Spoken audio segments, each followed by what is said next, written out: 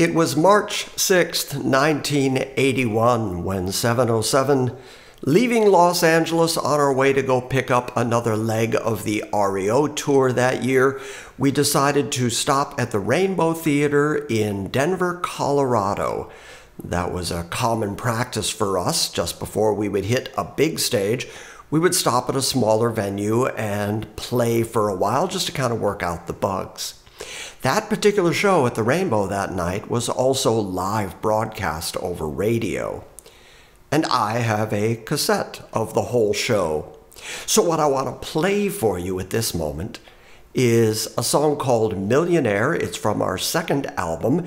This is Kevin, Phil, Todd, and myself at the Rainbow Theater in Denver playing Millionaire. And oh yes, just because I can, I also included the drum solo. I think you'll enjoy this rendering of the song. It goes like this.